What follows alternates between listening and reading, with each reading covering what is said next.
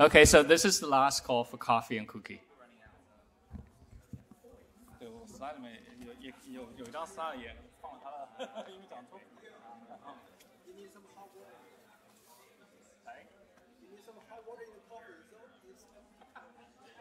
There's nothing I can do about it.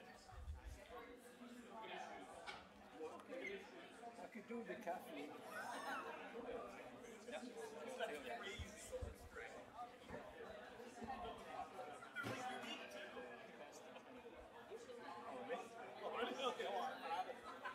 Look at the title. I saw my title is very boring. Only afterwards, after I gave the title, I checked the title.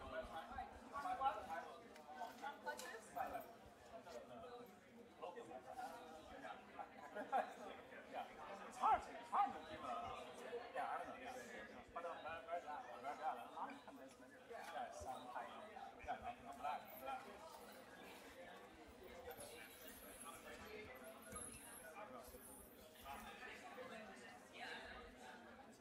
Should we start?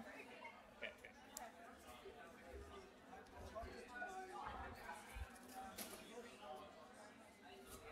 Okay, everyone. Let's get the colloquium started. Okay, so this week it's a pleasure to introduce Professor Liang Fu from MIT. Liang got his bachelor degree in physics from University of Science and Technology of China. He went down to do his PhD thesis from University of Pennsylvania, I think with Charlie King. Right. Before going to MIT, he was a junior fellow at Harvard University. Over the past decade or so, Liang did a lot of pioneering research on topological physics, and he won a long list of prizes, including APS Fellow and other things. I was specifically instructed not to go into the list. So without further ado, I give you Liang Fu.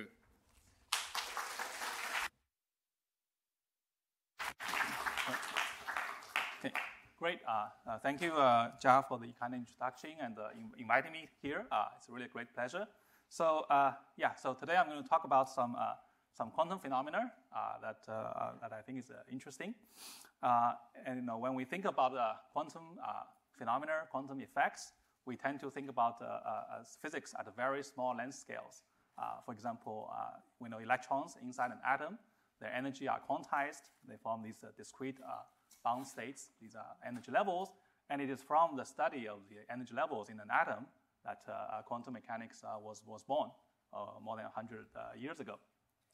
And of course, nowadays, there's a lot of interest in how we can manipulate quantum particles. For example, the electrons' spin degrees of freedom in, for example, quantum dots, and how these quantum degrees of freedom can provide information carriers, and you can use that for quantum computing, something that classical computers cannot do in an efficient way.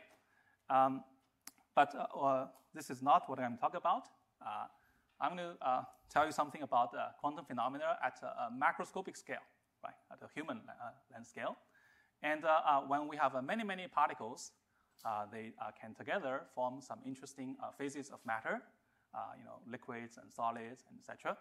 And very often, we can get interesting quantum phenomena in many particle systems. For example, in a simple example like a magnet, here these electrons' spins are all ordered into the same direction, and that gives rise to magnetism. And this effect appears even at the room temperature. So we really have quantum physics, quantum phenomena at macroscopic scales and at room temperature. Another example is a superconductor. Here, we have a huge number of electrons, and these electrons are very densely packed in a superconducting state, and the average distance between electrons is on the order of angstroms, and yet every two electrons are bound together in a very loose way, and the size of electron bound state can be many angstroms apart from each other, and yet all the pairs, remember that they come from the same quantum state, so these pairs condense to give you a dissipationless flow of current without any resistance. So this is what's going on in a superconductor. And these quantum phenomena are well understood. The basics of the ferromagnets understood by Heisenberg, and the phenomena of superconductivity, at least in conventional superconductors, understood from the Bardeen-Cooper-Schrieffer theory. So I'm going to talk about some quantum phenomena at the microscopic scale that at first sight looks quite boring. And this is so-called the Hall effect. And in fact, it has a humble beginning from around the end of the 19th century. And this original Hall effect does not really require quantum physics. It's quite classical. So what this effect says is that if you pass a current through a conductor and in the presence of a perpendicular magnetic field, in this case, you get not only a voltage in the direction of the current, but also in the transverse direction, perpendicular to both the current and to the magnetic field. So the ratio of the transverse voltage and to the current defines something called the Hall resistance. And so this effect actually is quite simple. If you look at the classical laws of physics, when electrons move in the magnetic field, it feels a so-called Lorentz force. So the transverse voltage develops to provide an additional balancing force, right? And this additional electrical field in the transverse direction balances the Lorentz force of a moving charge in the magnetic field. And from this force balance, you exactly get this Hall resistance that is simply proportional to the external magnetic field, and it's B divided by N times E. E is electron charge, and N is the electron carrier density. So this classical Hall effect says if we measure the Hall resistance as a function of magnetic field, we should just get a straight line. And indeed, that's what was observed back then. Okay. However, things became much more interesting. It was discovered in the 1980s that if you take a semiconductor quantum well, these are basically systems where electrons live in two-dimensional flatland instead of a three-dimensional system. In these two-dimensional electron systems, when you increase the magnetic field, you find that the Hall resistance is no longer a straight line. Instead, it shows all these plateaus. And at these plateaus, the Hall resistance is perfectly quantized into h divided by NE squared, and N is initially found to be an integer. These are the integer plateaus. And H is a Planck constant, E is electron charge. So it's quite remarkable that by measuring the electrical conductance resistance, we can actually say something about fundamental constants of nature. We can actually measure the fundamental constants of nature, the Planck constant and electron charge. And this quantization is extremely accurate. So this, for example, H over E squared, the Hall resistance, is known to be to many, many digits. It's around 25 kilo ohm, but it's known so accurately. So how do you understand this? Well, this is where quantum physics comes into play, and that's why this effect is now known as the quantum Hall effect. Okay, so basically, in the presence of external magnetic field, when the magnetic field is large, the electron's motion in the two-dimensional plane is quantized into these cyclotron orbits, right? Because electrons they move in circles due to the Lorentz force under the magnetic field, and the size of each circle is set by the magnetic field. Basically, the area of an electron orbits is such that there's one flux quantum per cyclotron orbits. And also, the quantization of the motion also implies a quantization of energy levels. So instead of having a continuous range of energy available to the electron states, they form these so-called Landau levels. They are separated by an energy gap, so cyclotron gap. And each Landau level accommodates a certain number of electrons, this so-called Landau level degeneracy.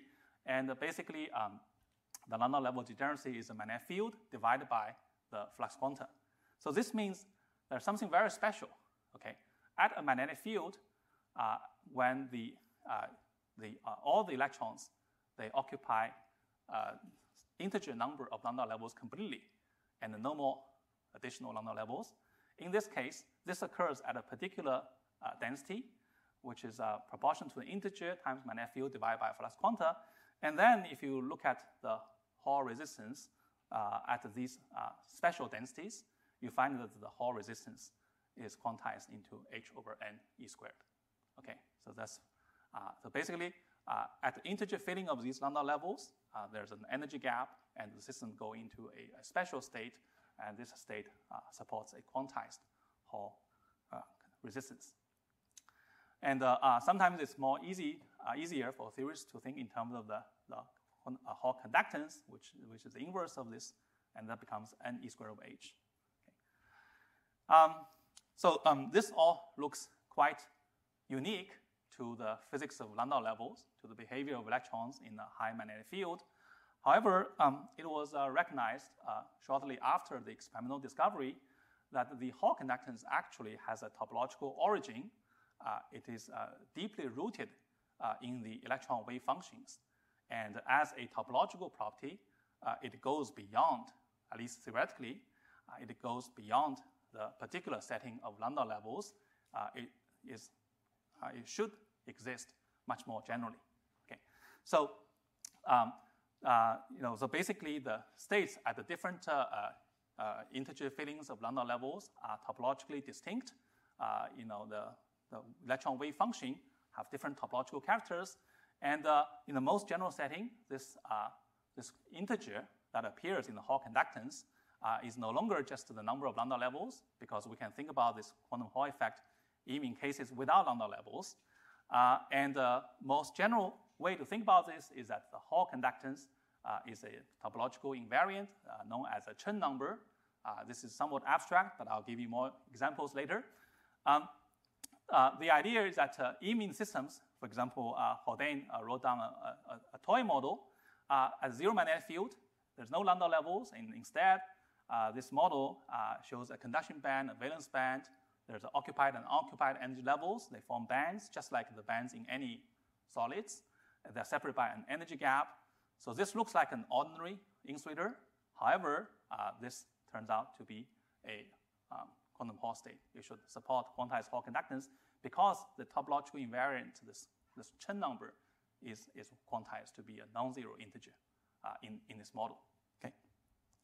So again, this looks somewhat abstract, but this is my attempt to explain. This slide is an attempt to explain this origin of the Hall effect without quantized Hall effect without the lambda levels. And so if we think about the electron wave function, the electron is not just a point particle, but it's a wave packet. And the electron wave function, the wave packet has a center of mass, has a center of mass position and a center of mass momentum. But we also should keep in mind that the electron wave function can have non-trivial distributions within the unit cell. For example, in a diatomic atomic crystal, the general electron wave function is a superposition of the states on atom A and on atom B, right? And this superposition is a quantum coherent. Okay, the amplitude of these quantum coefficients alpha and beta are set by the electronic structure of solids, and this quantum coherence effect survive up to very high temperature scales, even to room temperatures. So when you apply an electric field, not only the center of mass of the electron wave packet moves in the same way as a classical particle does, but also as the center of mass momentum changes, the distribution of the electron wave function within the unit cell also changes. And as a result, there's an additional velocity. Okay, this additional velocity comes from the redistribution of the electron within the unit cell as it accelerates. And this additional term is called anomalous velocity, and it's entirely determined by the form of the electron wave function on the atomic scale. So this so-called anomalous velocity is proportional to the acceleration of the center of mass, and to this so-called barrier curvature. And barrier curvature is entirely depends only on the wave function in momentum space. So yes. So at Correct. Yeah. Thermal motion between the two ions. That's right. Yeah. Did they introduce a phase factor in there? So they will effectively normalize the barrier curvature. So But it does not change the relative phase between the two. they do not change the relative phase of the two. Or another way of saying this is that electron motion is much faster, right, compared to the ions. Yeah, that's why it works. Yeah. So one way to think about this anomalous velocity is that you can think of an analogy. So when electrons carry a barrier curvature, it's basically like a magnetic field in K-space. So this gives an electron wave packet a self-rotation. So electron wave packet is self-rotating. So when you have a self-rotating object, like a ball, right, that's moving in air, it experiences a magnetic force, and this magnetic force pushes the rotating object sideways. So electron wave packet also, when barrier curvature is present in the electronic structure, electron wave packet also is self-rotating, but now it's on the atomic length scale. And when electric field is applied, when electron moves, and it also experiences a transverse force, it develops a transverse velocity. That's the origin of this anomalous velocity. So if you look at the Hall current, the transverse current, it is nothing but the integral of the sum of the anomalous velocity of all the electron carriers, and f of k is the electron distribution in k space. So because the anomalous velocity is already proportional to the applied electric field, at the level of linear response, the Hall current is obtained by setting this distribution to be the equilibrium distribution, right? So even when in a conductor, the electron distribution is unperturbed, because of the presence of barrier curvature that leads to anomalous velocity, we can actually still get a current when electric field is applied. And in this case, the Hall conductance is simply the integral of barrier curvature over all the occupied states. And if we have an insulator, all the states in the Brillouin zone is completely occupied, so we end up with an integral of barrier curvature over a Brillouin zone. And the Brillouin zone is a closed manifold, and mathematically, we know that the integral of barrier curvature over a closed manifold is a quantized integer. It's known as the Chen number. It's in the same way as if you integrate the geometric curvature over a two-dimensional manifold, you get a genus, the number of holes. So this explains the quantized Hall conductance purely based on the barrier curvature, which is a property of the electron wave function. It does not rely on any microscopic details, and it should occur also in systems without unknown levels. So all this were understood in the early 1980s, but it took quite a long time to actually find materials realizing this quantum Hall effect as zero magnetic field, and that's what I'm going to tell you today about. Okay, so interestingly, to find a path towards realizing this quantum Hall effect zero field, also known as a quantum anomalous Hall effect, a key development is the discovery of time reversal invariant topological insulators in 3 dimensions. And these are insulators, but strangely, they have conducting surface states. And the surface states has very unusual properties. The electron's spin is locked to the motion. And if you look at the energy spectrum, inside the band gap between conduction and valence bands, you see these relativistic dispersion, the massless Dirac cones. And this Dirac point, there's a twofold degeneracy here between the spin up and spin down states, and this is so-called Kramer degeneracy. It's protected by the time reversal symmetry of non-magnetic materials. And quite some time ago, we figured out that this concept of topological is not just theoretical, but it's quite ubiquitous in real solids, in real materials. And there's a way to predict whether a material is topological or not by just looking at the symmetry eigenvalues of bands, the parity eigenvalue. And so many topological materials were predicted since then. And one of the early example, and still probably the best example of a topological insulator is this bismuth telluride. And you can see from the photo emission measurement that there's an energy momentum relation that form a very clear Dirac cone. Now, these are non-magnetic materials, but it turns out theorists realized quickly that these time reversal invariant topological insulators actually provide a promising route to making quantum anomalous Hall effect. So the idea is that these surface states are massless direct fermions, and once time reversal symmetry is broken, for example, if we introduce magnetic dopants when these magnetic moments order ferromagnetically, it breaks time reversal symmetry, it lifts the degeneracy at the direct points, and because spin up and spin down states are now no longer degenerate. They are separated by a Zeeman energy due to the coupling to the magnetic moments. And then this is described basically by adding a mass term to the two-dimensional direct fermions. And this actually immediately gives rise to a Hall conductance of 1/2 on a surface of a topological insulator. So if the top and the bottom surfaces acquire magnetization pointing in the same direction, then the Hall conductance add up. So 1/2 plus 1/2 give you 1 e squared over h. So this is the proposal. And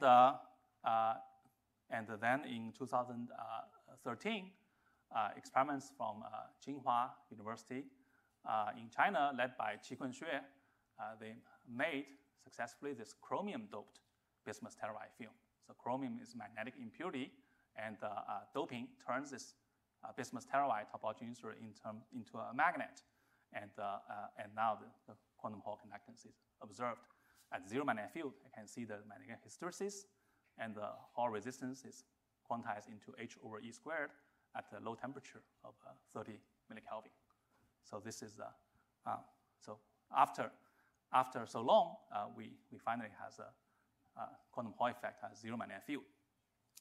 And of course, as you can see that in the years in between, we are not just laser focused on finding quantum Hall effect, but instead, the topological physics became a field of its own. And by now, there are many topological quantum materials that were predicted and discovered. And also, topological physics occurs not only just in quantum systems, but in classical systems as well. And very early on, there's work by Kostelis and Salis showed that the vortices play a crucial role in ordering phenomena in 2 dimensions, the so-called KT transition. And also Brad and Madison here, there was showing that even the concept of topology also applies to ocean waves, in particular equatorial waves. Here, the rotation of the Earth provides the equivalence of the magnetic field.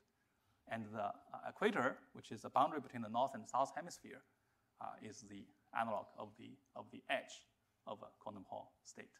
Okay, and this physics of topological phenomena led to the Nobel Prize in 2016.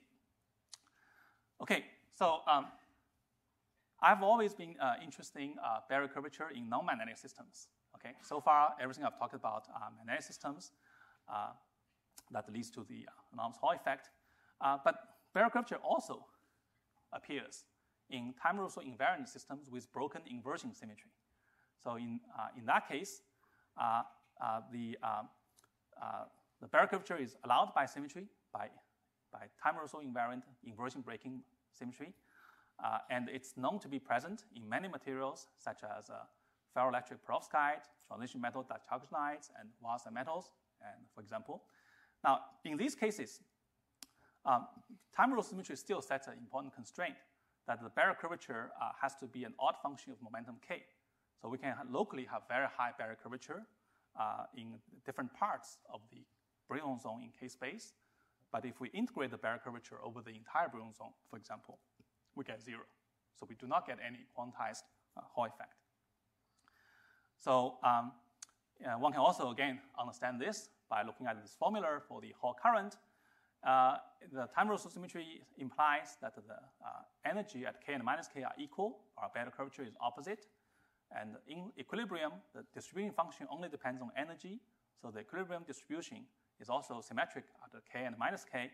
And therefore, if you look at expression, the Hall current is 0 to first order in the applied magnetic electric field, Okay, so that's why the linear response Hall effect requires time reversal symmetry breaking. However, since we realized, together with Inti Soderman, a Pappalardo fellow at MIT back then, we realized things could get actually more interesting if we go beyond the linear response, So when we apply an electric field, then we actually, to a conductor, we get a net current, right? We get a net current in the same direction as the electric field. So in this current carrying situation, there's an imbalance between the left and right movers, right? There are more electrons moving to the right than to the left. Now, it's allowed, perfectly allowed, to have right movers to carry positive barrier curvature and the left mover to carry negative barrier curvature. The states at opposite momentum K are allowed to carry equal and opposite barrier curvature. And when there's also a population imbalance between left and right movers, now there's a net barrier curvature. And this net barrier curvature then drives an anomalous velocity and therefore a Hall current, right? So in other words, this effect I'm talking about here can be thought of as a current-induced anomalous Hall effect. When you apply an electric field, you induce a current, and this current induces a net barrier curvature, which acts as like a net magnetic field, which then further produces a Hall effect. Okay, so therefore, this is the second order in the applied electric field. So for that reason, we call it nonlinear Hall effect, and this is allowed in the presence of time-Roseau symmetry in non-magnetic materials. And just one line of algebra, we can show explicitly that within the simplest transport theory, so-called relaxation time approximation, this Hall current is given by this expression here. It's second order in the applied electric field, and it's proportional to the integral of the derivative barrier curvature with respect to K over all the occupied states.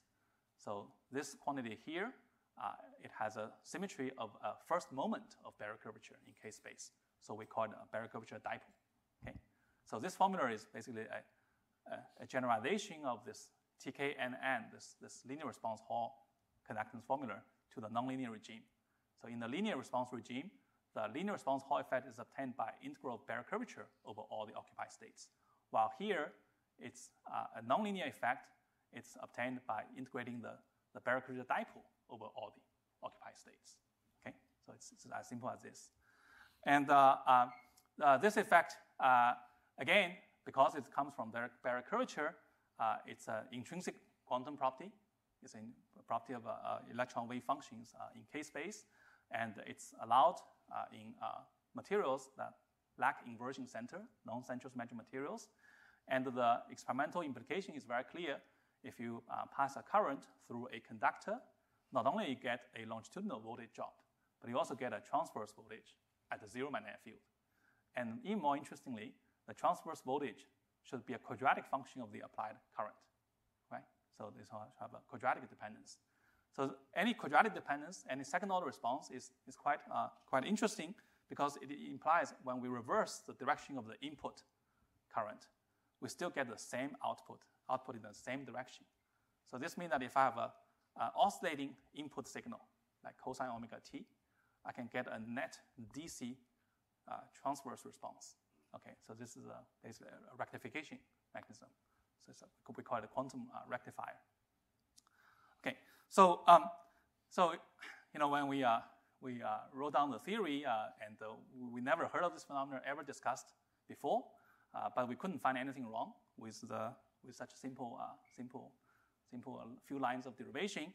So we wrote the paper and it got published in PIL, and we thought about possible materializations, and now I'm going to discuss this Latin terabyte later. But it took us 3 years, okay, for this effect to be observed. It was actually discovered in this atomically thin semiconductor tungsten ditelluride. This is not something we expected, this material, by Chong Ma and Su-Yang Xu, two postdocs at MIT at that time, working in the lab of Pablo and Jarrero Herrero and Nuga Dick. This is their experiments. These are atomically thin semiconductors, and one can introduce carriers by electrostatic gating, so turn it into a conductor. And when passing a current along this A-axis, one measures the voltage along the transverse direction. And you see that there's a transverse voltage is a quadratic function of the applied current. Okay? And this is the first observation of a nonlinear Hall effect. Now, very recently, last year, Jia Li's group here, they did experiment on twisted trilayer graphene. This is a moire material, again in 2 dimensions. And they were able to measure the nonlinear response in an angle-resolved way, okay, by fabricating devices with many electrical leads. One can pass current in various directions and measure both longitudinal and transverse response.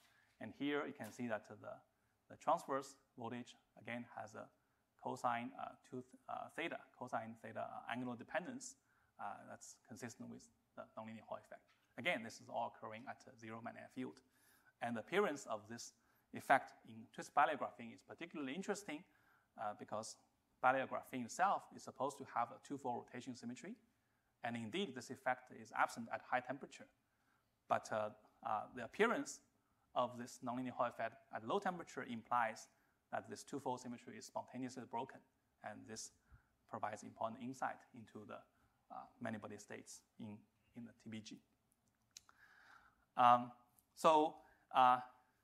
Back in our 2015 paper, we predicted one material, this lattice telluride, it should be a promising platform for this nonlinear Hall effect. So this material is what I've been working on for several years since joining MIT. So it's one of my favorite topological insulators. And it has direct surface states, but not just one. It has 4 direct points away from the high symmetry points.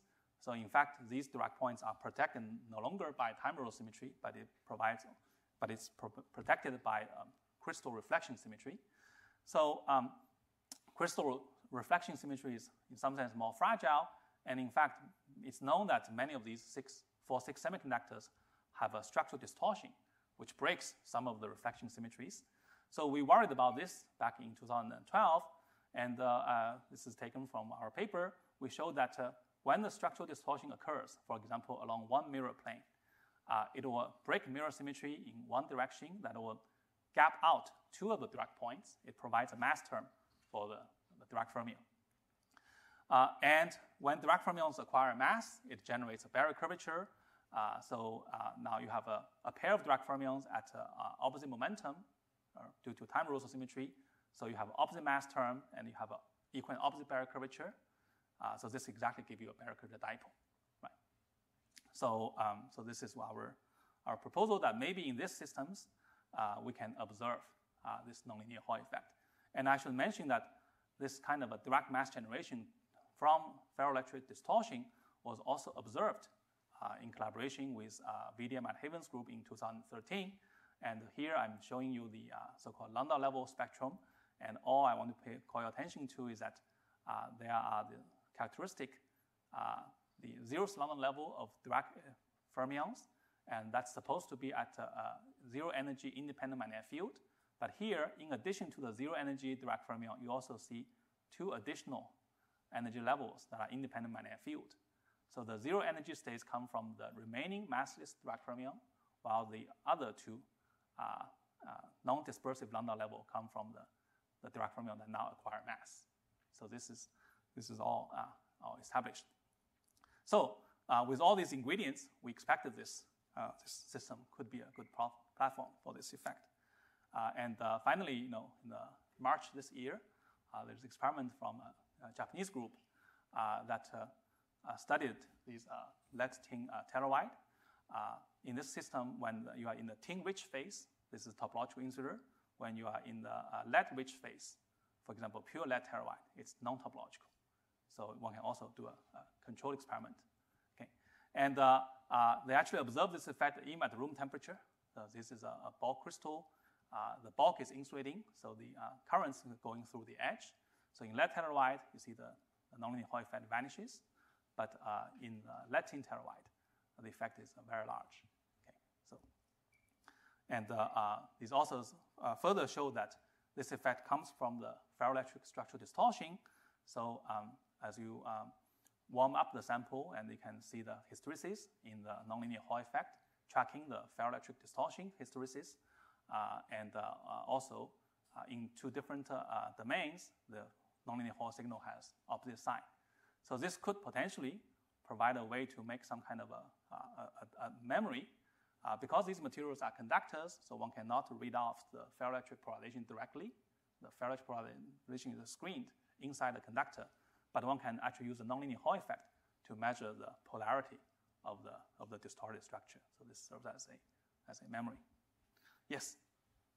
How does the nonlinear effect in terms of amplitude compare with the linear effect? That's an excellent question.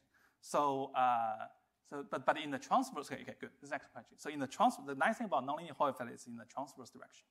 So if one can really make the Hall bar, right, in the strictly vertical direction, perpendicular direction to the current, then the linear response Hall effect should vanish. Right, so then there will not be any, and also because the second order effect, one can use a current, AC current. Then the nonlinear Hall effect give you a response at frequency 2 omega, and at the DC, while the linear response is at frequency omega.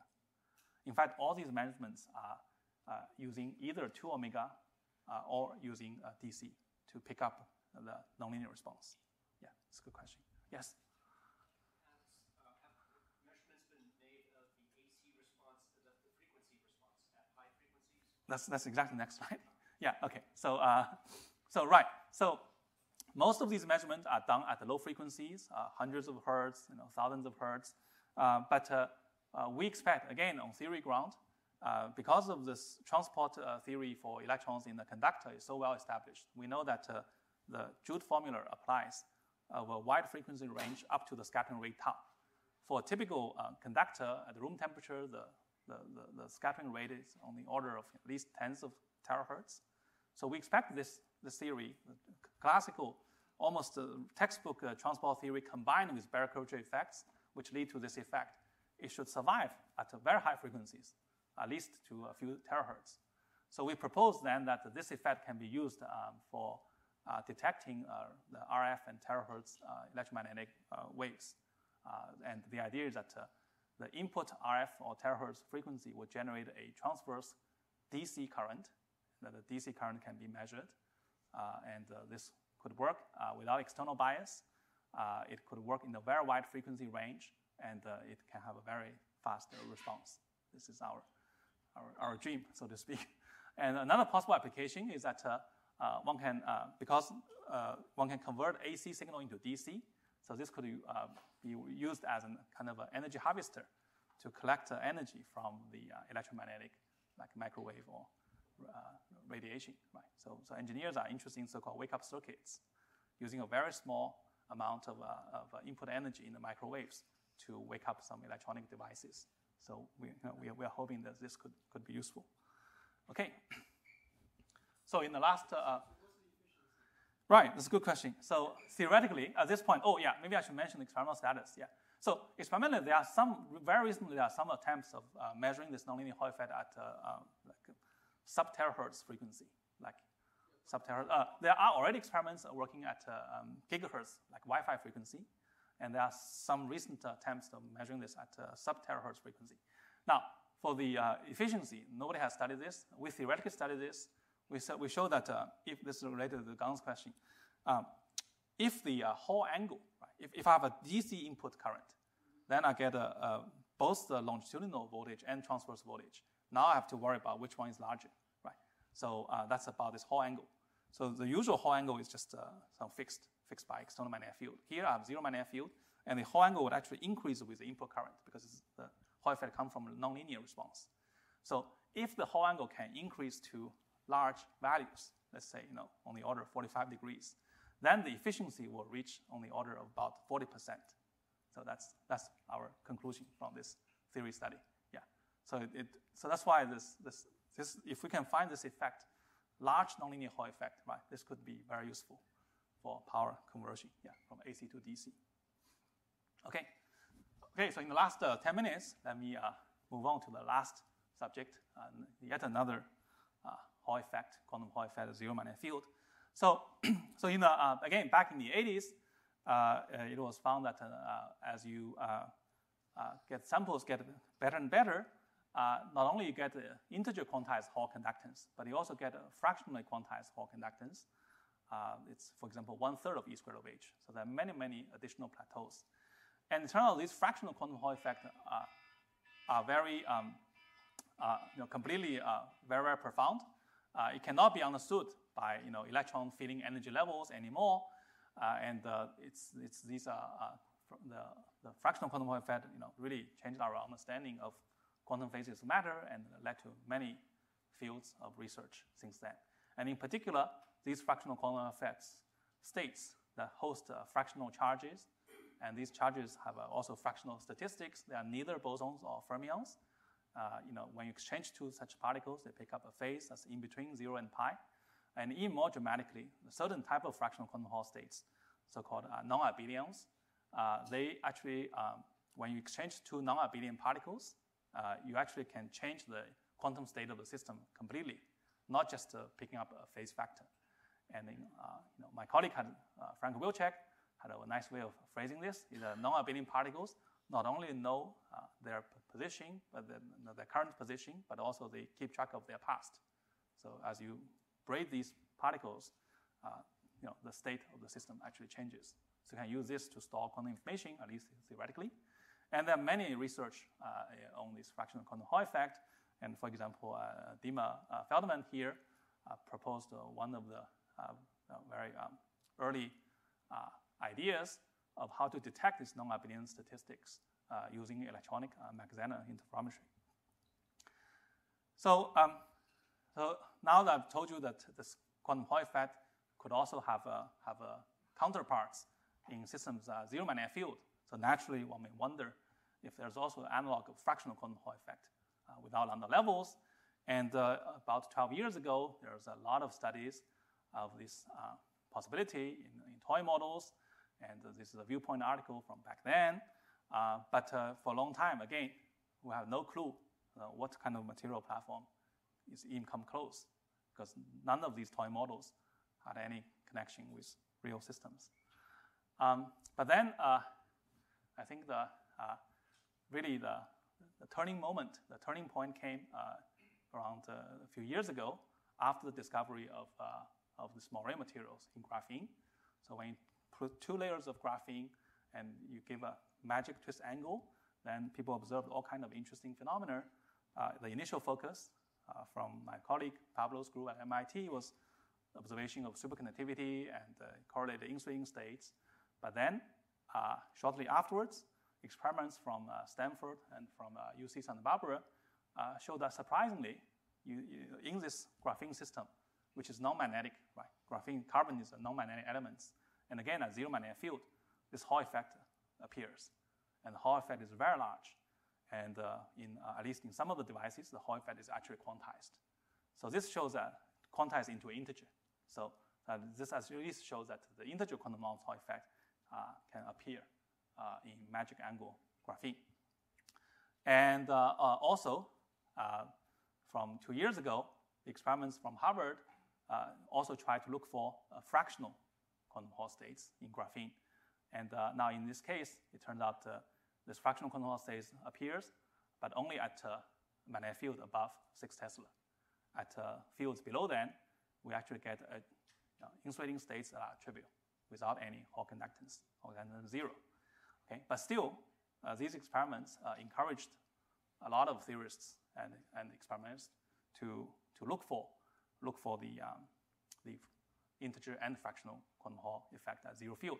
And here, the general idea is that if you have a moire bands, in these systems, when you have a moire superlattice structure, the bands are folded into a mini Bron zone, and you split into many, many mini bands. And each of these mini bands has a narrow band width, so it's closer analogy with lambda levels.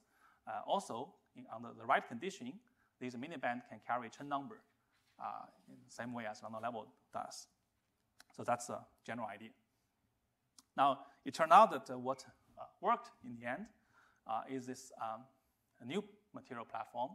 Instead of graphene, these are the semiconductor transition metal dichalcogenides.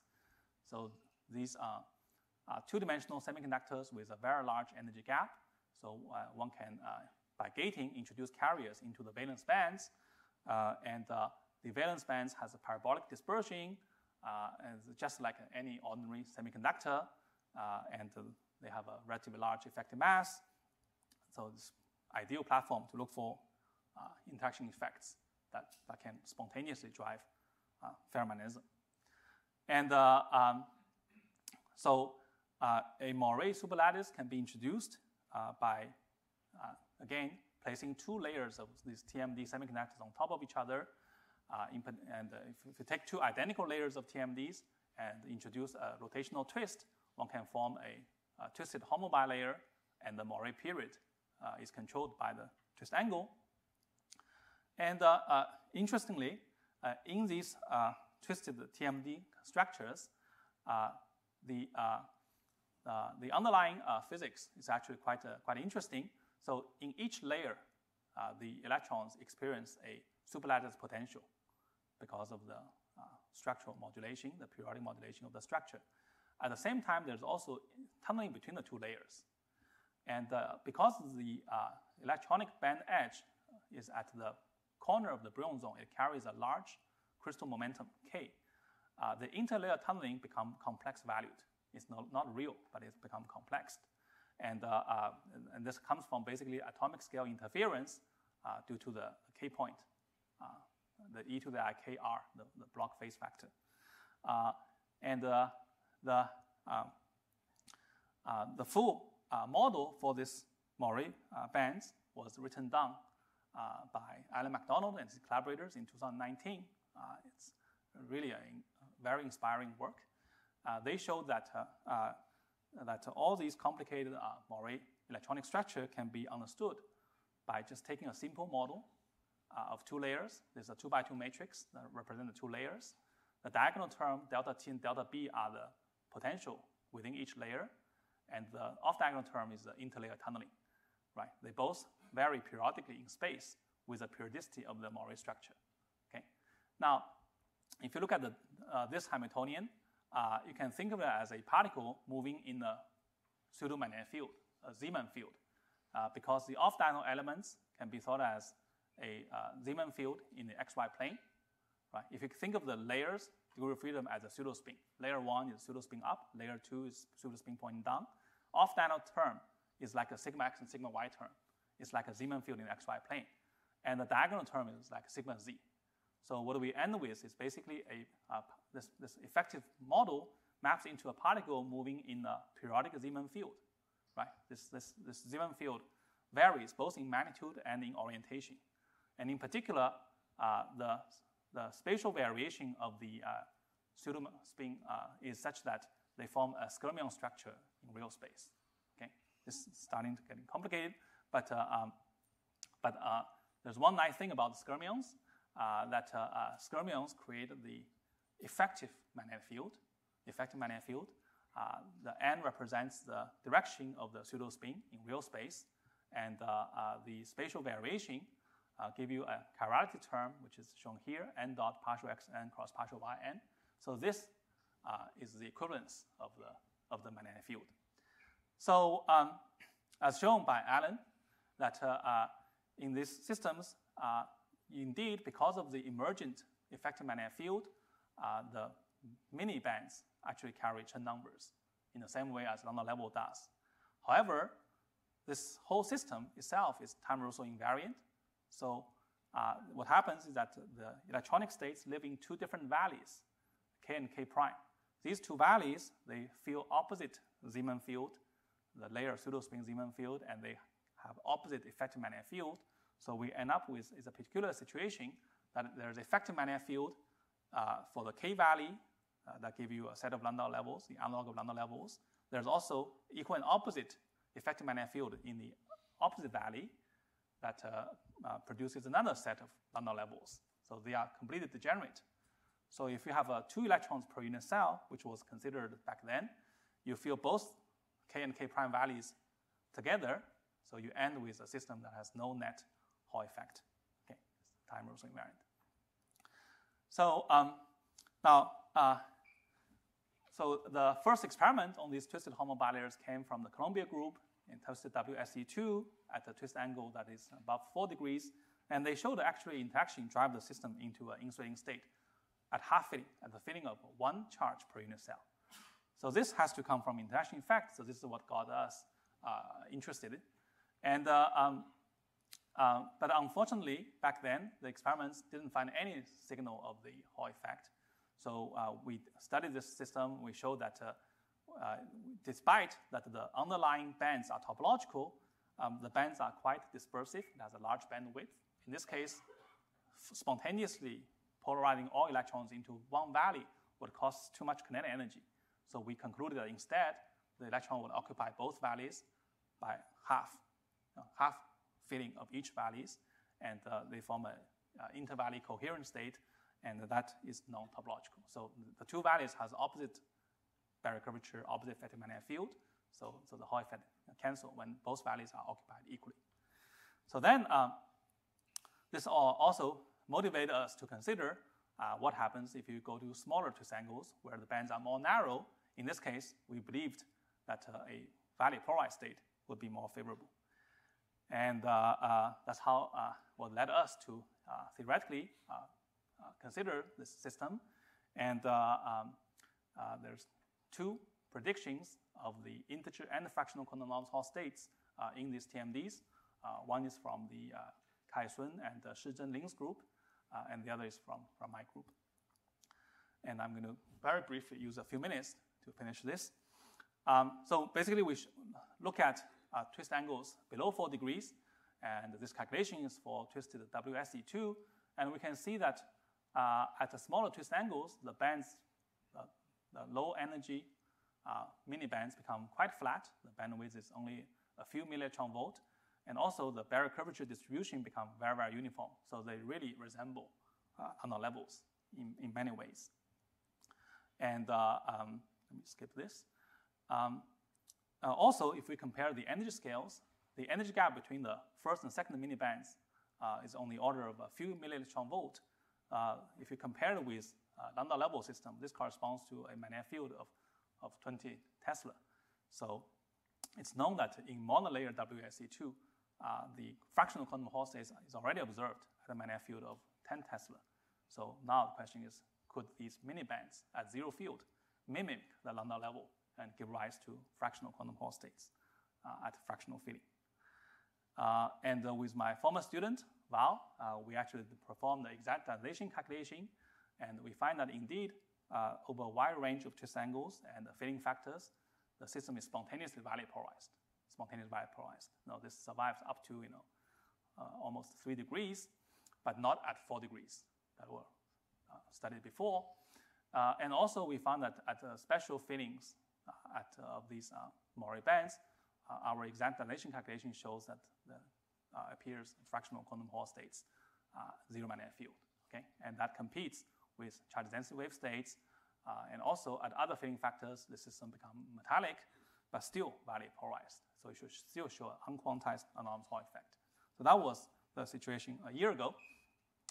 And then this year, just in the last few months, there are multiple experimental reports on the integer and fractional quantum anomalous Hall states in this system. And the Stanford experiments, for example, focus on WSE2, which is where we did the original calculation, and they indeed find the evidence of the integer quantum Hall effect, direct evidence. I'm going to focus, in the interest of time, I'm going to focus on this twisted bilayer MOT2, which is found to be even more remarkable.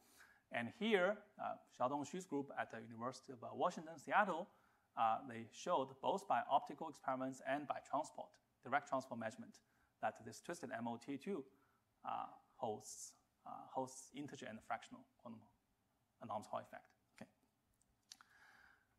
And this is the experimental result.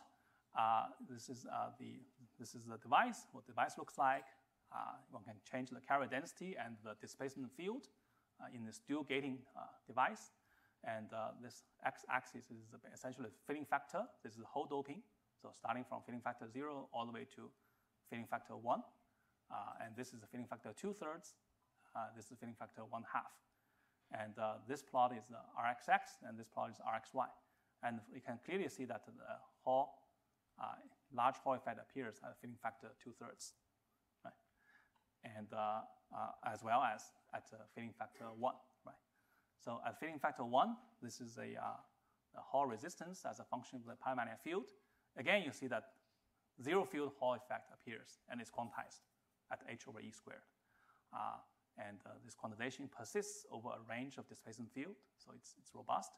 Also, it has this effect survives up to, quantization survives up to 8 Kelvin, which is the highest temperature quantum non-Hall state we have so far. And at a filling factor 2/3 and at 3/5, you see that the Hawking resistance is quantized into 3/2 and 5/3. So these are the fractional quantum Hall states, zero field. And the quantization persists up to about 2 Kelvin, which is again remarkably large despite zero external magnetic field. So this field is now in flux, and there's many theoretical and experimental studies. And I just want to quickly flash our recent theory study with my student, Aidan. What we found, again, by examination study is that the phase space is very, very rich. At some magic angle, the system really resembles lambda levels in great details. In that case, we find that there's a whole sequence.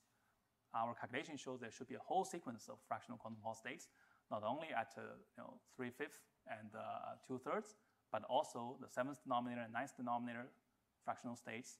And they should all fall into the so-called Jane sequence. And at the half filling, there should be a metallic state, which is like the composite Fermi liquid states.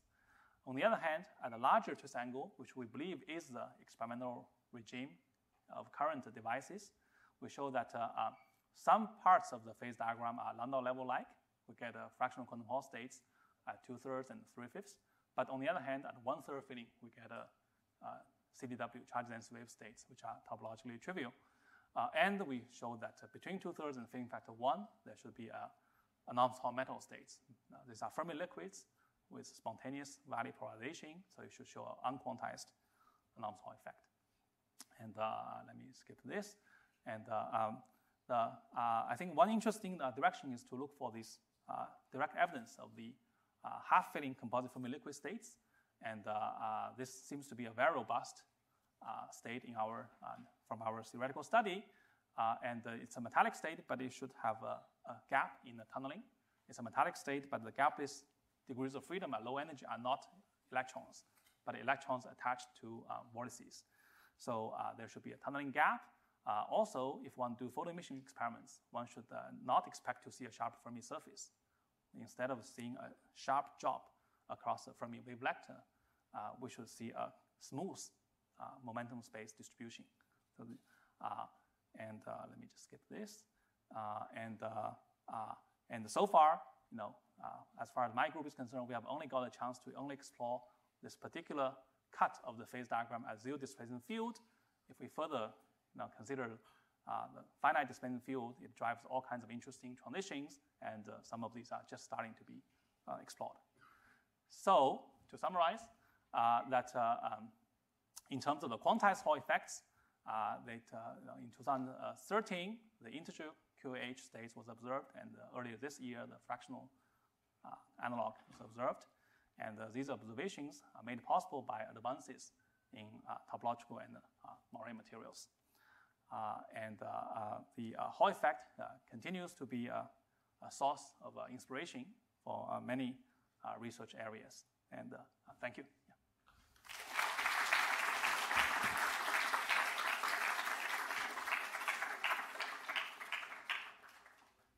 In the interest of time, maybe we'll just take 1 or 2 questions.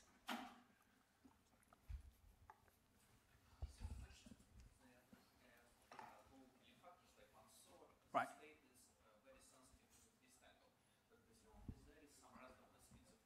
Right.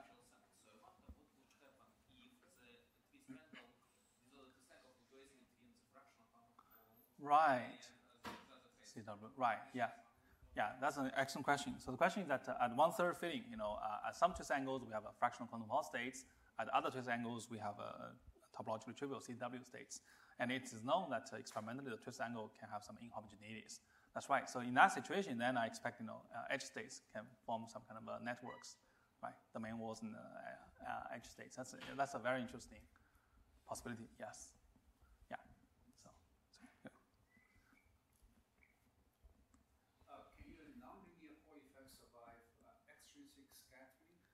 Yeah, that's a great question. A few years ago I thought yes, that we know that skew scattering can certainly cause a second order response. Either in the transverse channel or in the longitudinal channel, right? But now I think that there should be a way to separate the two. So in other words, I think skew scattering, at least in non-magnetic materials, what is generated from the skew scattering should not be called the nonlinear Hall effect. The nonlinear Hall effect has a feature, at least the nonlinear Hall effect, as I showed here, that's coming from the barrier curvature. It guarantees that when you apply electric field, the current generated from the nonlinear Hall effect is always perpendicular to the electric field. It's always perpendicular. But if you want to look into the scattering, like disorder scattering, that does not generate this kind of effect. So by looking at the angle dependence, the kind of experiment that Jia Li does, one can separate the nonlinear effect from the intrinsic barrier curvature and the disorder scattering. And that has not been done experimentally yet. Yeah. So that's why I'm very interested in talking to Jia about this angle resolved transport. Yeah. Okay, so let's let everyone go. If you still have questions, Liang can answer them up front. Yeah. Thank you for your attention.